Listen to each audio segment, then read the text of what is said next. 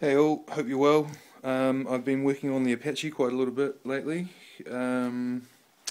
Mounted these new shaft dispensers. I've given it an all new paint job, basically added weathering lines, you can see all the weathering, up and down, exhaust, fumes, everything like that. I just basically diluted flat black Tamiya paint and with thinner and sprayed it on along the lines, and it worked out really well. I've also added the RC Aerodyne lighting kit, nav light, beacon, and also strobing underneath and left and right sides. Cockpit is really well. I haven't got it wired up at the moment, but of course when it's on, these LED lighting displays light up.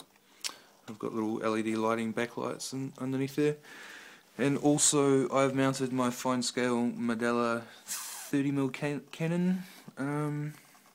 Got that all working. Up, down. I've sort of got one setting, two setting. Yeah. Throw's not that great. Same with left and right. It doesn't really move that far, unfortunately. I had a lot more throw on my last setup. I was able to move, quite a few degrees more. But I'm happy with the way it looks. It looks awesome, and I'm looking forward to seeing it fly.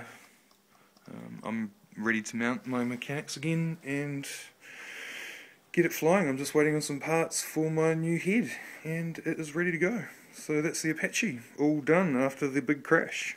Cheers.